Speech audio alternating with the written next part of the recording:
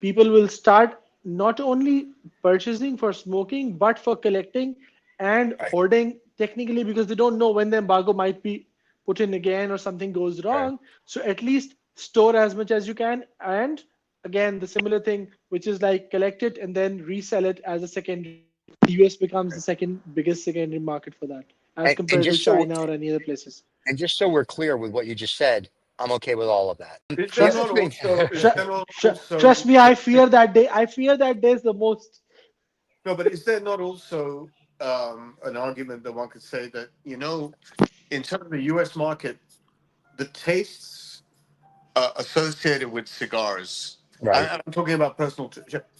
They're sort of like embedded now. People like their Arturo Fuentes Yeah, and their I don't know, sort of like Dominican cigars, Nicaraguan cigars. They're kind of yeah. like acclimatized to those tastes.